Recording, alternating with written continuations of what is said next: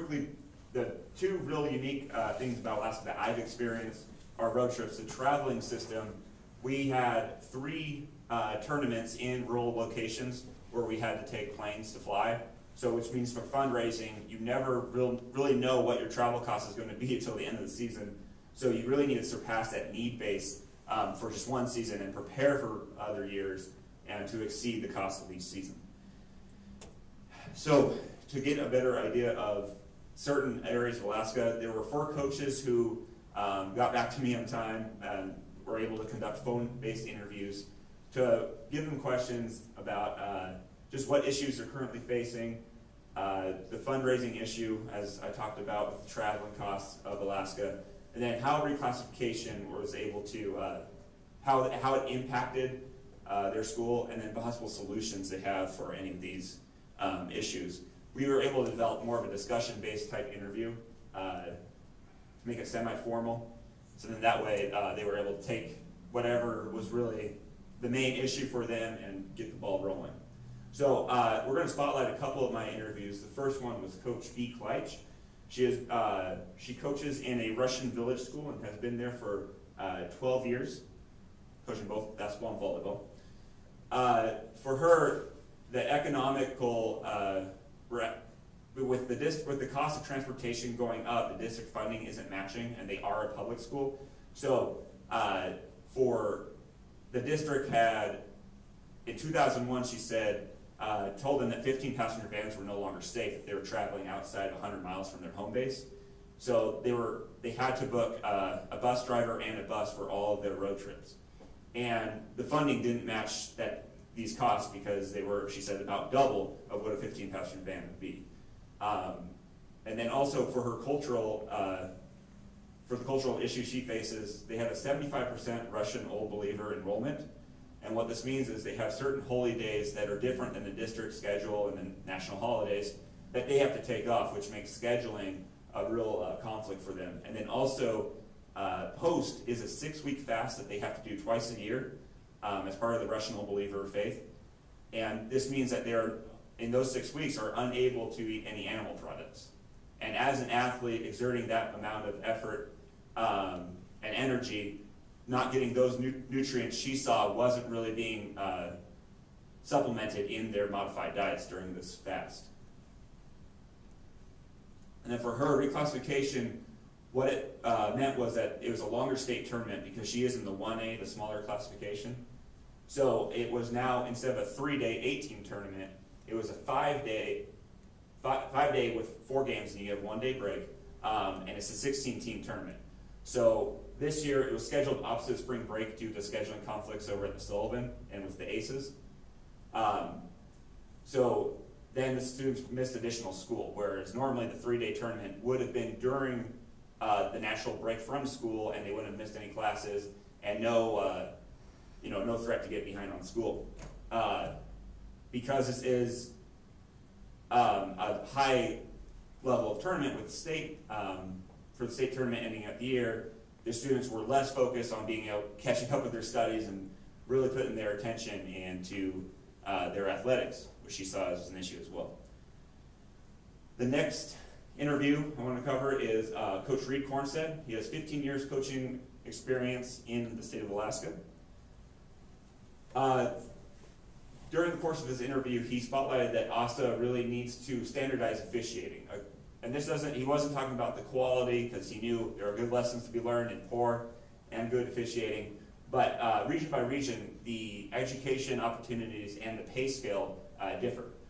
Whereas an official in the Kenai Peninsula School District would be making more money than, say, in the Southeast School District. So ASA needs to step in and really make it a guideline of what the regions need to be paying, and so the refs can expect this when they travel to other areas to officiate games. And this includes in the state tournament. He cited that currently the KPBSD, which is Kenai Peninsula School District, they pay more than ASA does for the state tournament. And so the higher quality of officials aren't willing to give up their time, take time off of work to come in and do these tournaments because it isn't matching the effort that they've put in all year. Also, he said half of his time is spent on fundraising and the other half is coaching, and it's a year-long thing. The seasonal costs are increasing with inflation and rising fuel costs.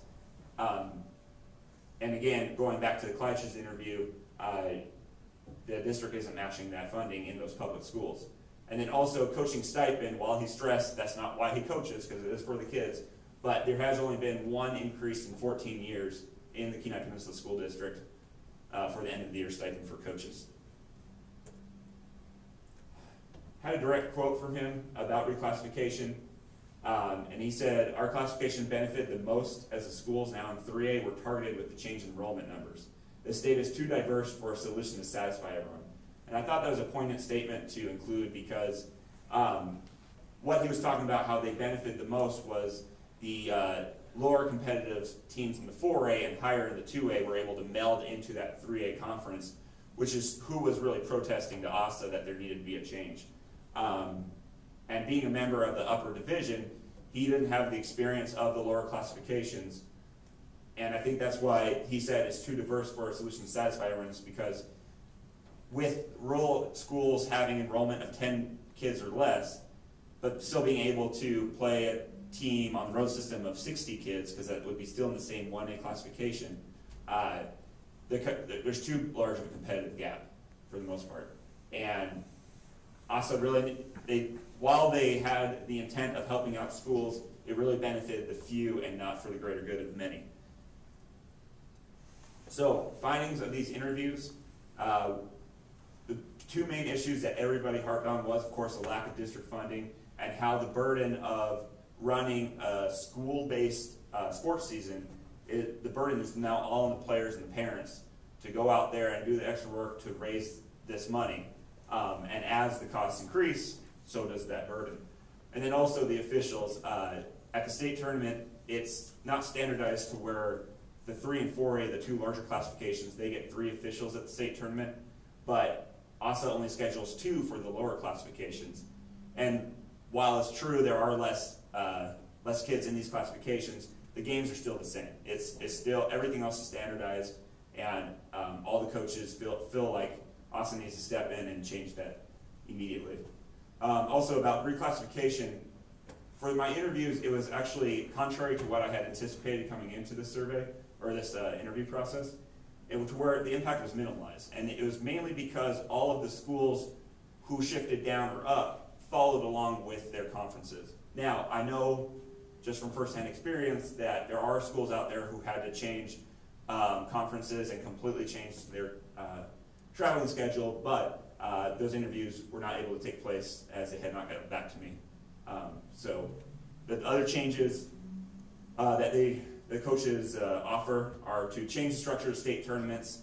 The small schools don't bring in nearly as many fans, and the lower classification coaches think it would benefit the players and the fans to bring it into one of the larger high schools around here, because the seating at the Sullivan is too vast and the experience just isn't the same as they have gone through this entire season. So to help the athletes experience the same thing and, you know, minimize impact of going to the state tournament, moving it to the high schools may cause a better game atmosphere. And then also the cost of officials is still on the individual schools to pay for these officials. So whether or not it's either the district or the state, the coaches feel like some alleviation of costs needs to happen from outside funding.